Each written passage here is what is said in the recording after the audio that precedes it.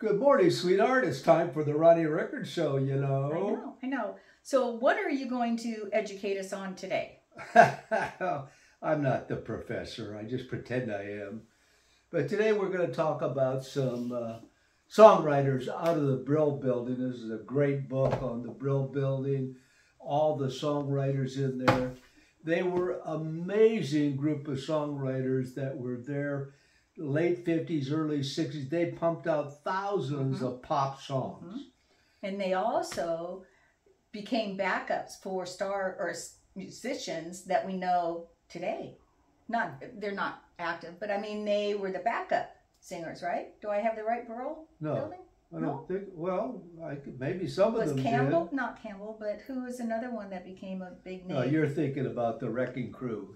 Oh, not the right one. No, I thought, what are you... Okay, sorry, disregard that. He's the professor, not me. Anyway, I was thinking about them because Neil Sedaka has a show on 50s radio, on Sirius radio, and he was one of the writers.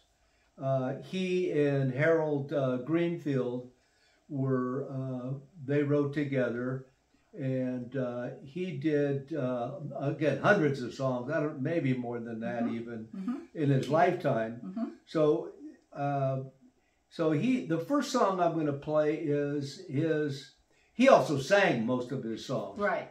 Not the other writers did so much, but he wrote this song and sang it, and it's about he had a crush on a girl in high school, and she happened to be Carole King, another one of the great writers out of the Brill Building. Right. So this is... Start to play, but where is the Brill Building located? It's in New York. In fact, Neil was talking about how, on the radio, how there was a New York sound that came out of the Brill Building. And like there was a Chicago sound and an LA sound. Right. But I think the New York, they were just more prolific with all these songwriters and just amazing group of writers. But anyway, I think he had a crush on Carole King, who was one of the writers. So this was his song, "Oh Carol." Yeah. Once you hear his voice, you know what era he came out of. Yeah. Yeah, and Neil Sedaka is very good and has been around for a very long time. Very long, like I said. Long time. He must be 85 or something like that, yeah. And he's still, like I said, on this radio show. He's fun to listen to because he knows all the background stories. Right. I haven't listened to him yet. I haven't seen it on my car radio. You should. It's the 50s station. There were many groups that came out. It was like Gary Coffin and Carole King were considered a group. Yeah. And then Barry Mann and Symphony Wheel. They were another group that came out. Right. Well, I think one focused on the lyrics and one focused on the two. Right. And another one was Jeff Berry and Ellie Greenwich and Doc Thomas and Mort Schumann. Right. They are all very, very associated with the Brill Building. And there are so many more. I mean, it's kind of like the Wrecking Crew, you know, you can talk about them all day long. Oh, yeah, it's amazing. So tell us more. This is "Oh Carol." I love records that they talk about. I'm but a fool. Darling, I love you. Oh, the other thing that Neil talked about was, and I love this term, and you know I do, is he said, what we did with these songs that made them so popular, we manufactured hooks. And you were talking about that, I think, just the other day on your short. Right. Just hooks in the songs. He said they were simple times, innocent times, and we just loved these simple melodies. That he called them sing-alongs. And that's what I do on the radio when I hear these songs. And I like a song that you can sing along. Right. And just driving down here, blowing in the wind, that sort of stuff. So who else do you have here? So now we're going to do Carole King, the girl he's talking about in this song, and Jerry Goffin. And anyway, Carole King put out just $1 million seller, her own album called Tapestry. Yeah. So she had a lot of It's a good album. Too. It's beautiful. The one that I have, unfortunately, the CD is live, and it's hard for me to hear the actual song when it's live and you have all the clapping and all the other stuff behind. But it was Tapestry, and you bought it for me. I've got the 45s, so we'll play them that way for you. Yeah, no more live Anyway, ones. she wrote this song, and it's an Everly Brothers song, "Crying in the Rain." Big song. Big song. Big song for the Everly Brothers and for her. Pretty song.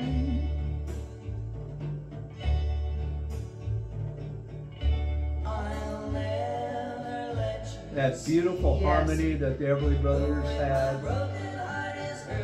Did you know that Carole King was a songwriter, and when she was only 16 years old when she started. Well, Neil Sedaka was a teenager. Very young man also. Right. Yeah, they are. And I think she married Jerry Goffin, I think, for a while.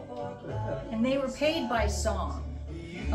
So they were cranking out songs all day long, because every song that they did, they got paid for. I don't know how much. I'm sure it wasn't very much back in the day. But I don't know. They had a good living because they probably cranked out so many. Yeah, a lot of good ones. So, "Crying in the Rain" by the Everly Brothers. Yeah. Big hit for them, and a big hit for Carol and Jerry. So the next one, you mentioned Doc Pumas and Mort Schumann.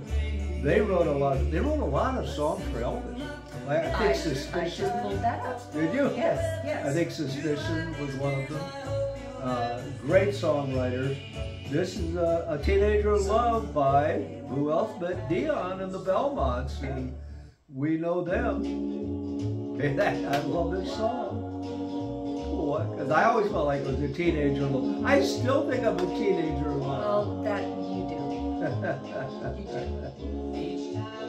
Yeah. The quarrel, it almost breaks my heart. Jerry Lieber and Mike Stroller. They were big, you know. They big time. Wrote a million songs for the Coasters. They were associated with Elvis Presley also. Yeah. Yeah. Well, they wrote Hound Dog, that Big Mountain Thornton did first. Yeah. And then Elvis did it. It was on that talk show. I know you got a little cough this morning. I do have a little cough this morning. Right. Anyway, Teenager Love is just one of my favorite songs. I've always loved Dion and the Belmonts, as you know. And Dion when he went solo. Right. This is one of their early hits, Teenager Love. Teenager Love. I think every teenager back in the day loved that song. Oh, right. Yeah. Right. Yes. So our last one is another rain song. Okay. Well, this is Barry Mann, one of my favorites too, Barry Mann and Cynthia Weil. Barry Mann did one of my favorite songs of all time. He actually performed it, "Who Put the Bop in the Bop Shabop." Okay. And he sang that song, and the significance of who put the bop in the bop shabop. He was actually one of the people who wrote a lot of the songs that put that bop, bop, bop, bop, bop, you know, in a lot of doo-wop terminology. And I like doo-wop, which I have said many times before. Right. I do like So this is another rain song. Okay. So it's "Walking in the Rain" by the Ronettes and Ron Spector. What's his name? Spector? I think it's Ron Spector. No, that's The his Wall wife. of Music? Yeah. Wall of Sound. Wall of Sound. I got most of it. Anyway, he got his name on the label too, but it primarily Barry Mann and his partner doing "Walk in the Rain." I always loved this Wall of Sound, and here it is. So, yeah. This is "Walking in the Rain" by the Ronettes. Yeah. When it rains, a lot of times that's what it sounds like here. Rain hitting on the windows. I do have a question for you. Yeah. That "Walking in the Rain," Barry and Cynthia wrote it. The Ronettes made it popular, and did they write it for them specifically, or did they just pick up that song? No, I think they write the song. Maybe they wrote for people specifically, but Phil Spector. Right. Fine, they got his name right. Spector. I think he was married to Ronnie at the time. Of the Ronettes? Of the Ronettes. But I think that because he was part of it, he was in New York at the time, inspiring some people, or he being inspired, I don't know. So they might have written it for him and his group, the Ronettes.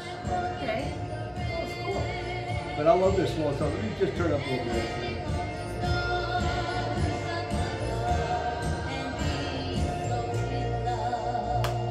Again, Phil Spector always had 20 guitars, 30 violins, just to build up that background. That whole wall. Yeah, the wall of sound. Yep, that's what they call it. Yeah, wall of sound. And the Beatles even seeked out Phil Spector to get that sound too. So did the Beatles ever play at the Brill Building? Did they ever go in there and practice or cut a record or anything? No, there was nothing there. Just there was actually like partition offices, 100 of them, with these two people in it banging on a piano, coming up with the songs. Okay. So they were like an assembly line of music. All right. And somebody was recording them. So like every room must have had their own recording, or is it one recording and say, okay, room number 2, this is them? No, they didn't have that technology then. Okay. They just wrote songs, but it's like if you and I got a piano here and you played the piano and I wrote lyrics, that would be it. And then they would write it down and they'd then go play for somebody else. I guess other people. Okay. I mean, they were famous, so people, I think, maybe sought them out to write songs for them. Right, right. Nice. But I just think that sound, and just listening to Neil Sedaka the other day in the radio, I just wanted to play some of at least 4 songs out of thousands that came out of that building. Yeah.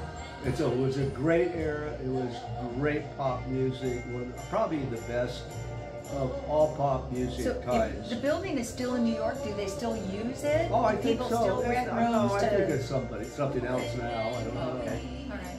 But you know, it was just you said Brill Building, and people thought of music. Yeah. You know. Exactly. Okay. So I just want to say I got inspired to talk about music today from the Brill Building. So it's good music. So, you know, you'll look at your label on your record from that era, and in pop music, you'll probably see one of these names from the Brill Building. Yeah. Right there, and just awesome.